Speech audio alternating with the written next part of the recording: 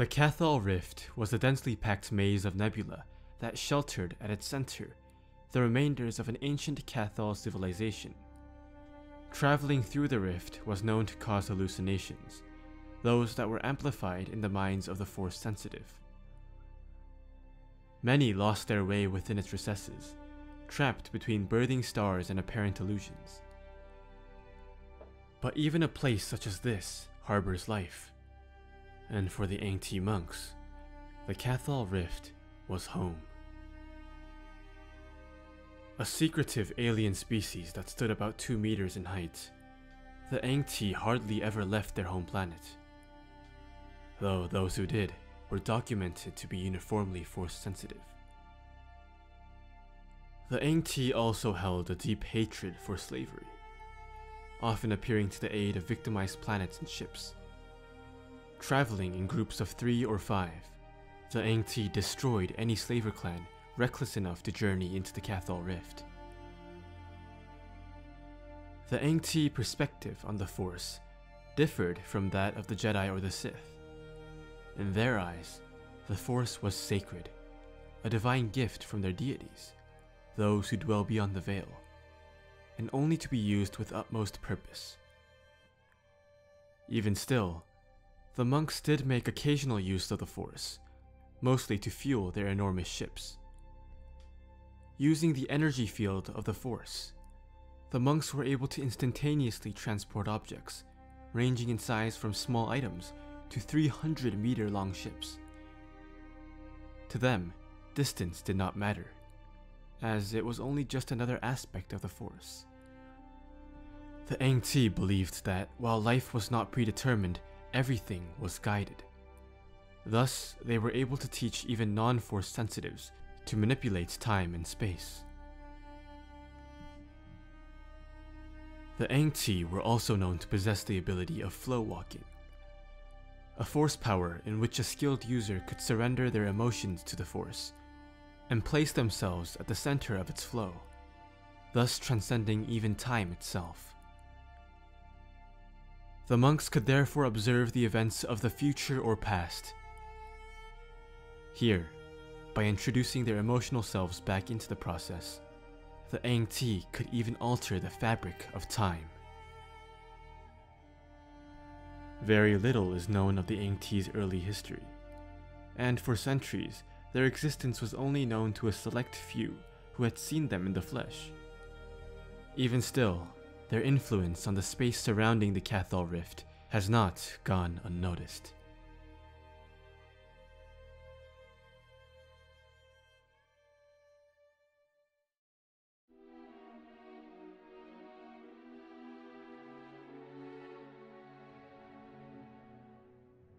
During the height of the Galactic Empire, an Imperial Moff named Kentor Sarn was given control of the Cathal sector.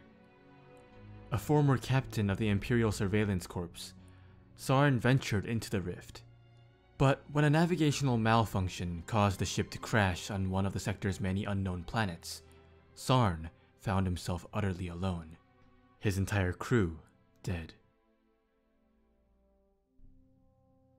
Wandering away from his ship, Sarn stumbled into the lair of the Darkstrider, a 15-meter-tall insectoid that was created in the ancient Cathal era to protect the remains of its civilization. The creature had guarded the Lifewell for millennia, using its powers as a living supercomputer to do so. But after thousands of years, the Darkstrider yearned to leave its post, and Sarn's arrival provided it with the perfect opportunity. The two struck a deal, whereby the Darkstrider would provide Sarn with the blueprints behind its abilities, while Sarn would give the creature a single hyperdrive-equipped ship, thus allowing it to escape into unknown space. They parted ways, and Sarn was eventually rescued and returned to Coruscant. Years passed, and only after the Empire's fragmentation did Sarn return. Taking refuge in the Darkstrider's massive fortress, Sarn planned to use the launch gates of the ancient Cathal to retake the galaxy. The New Republic's response was to send the Farstar, a ship equipped to traverse the Cathal Rift and hunt down the rogue Moff. Little did they know that the ship's navigator, a human named Makej, was in actuality a reprogrammed Aing-Tii being, one that had years before been kidnapped and subconsciously taught to locate and retrieve the Codex, a pyramidal construct of the Darkstrider that the Aing-Tii believed could grant them the ability to contact their gods. So when the Far Star was ambushed by Saren's forces, the Aing-Tii intervened. Saren's plans for galactic domination were summarily cut short during the Battle of the Cathol system, where the Far Star was destroyed, plummeting to the surface and destroying the Darkstrider's forces. After millennia of constant duty, the ancient creature was buried alive. With Saren dead, the Imperial forces quickly fell, and the Aing-Tii, Codex in hand, retreated back into seclusion. Some time before the Battle of Yavin, the Jedi Master Yoda sent George Cardass, a former smuggler whose health was deteriorating, to the Aing-Tii monks so that he could be healed. The Aing-Tii agreed, although only on the condition that he spend his life learning their ways. Although Cardass was not Force sensitive, he was able to learn to manipulate the Force. Eventually, he was allowed to leave, and lived out his life on the hidden planet of Exocron. Cardass would later be instrumental in the takedown of the imposter Flim and his Imperial backing. After the end of the Yuuzhan Vong War in 29 ABY, the Jedi Knight Jacen Solo would journey to the home of the Aing-Tii. Although he learned much, the Aing-Tii realized the darkness within him, and came to view him as a flawed student.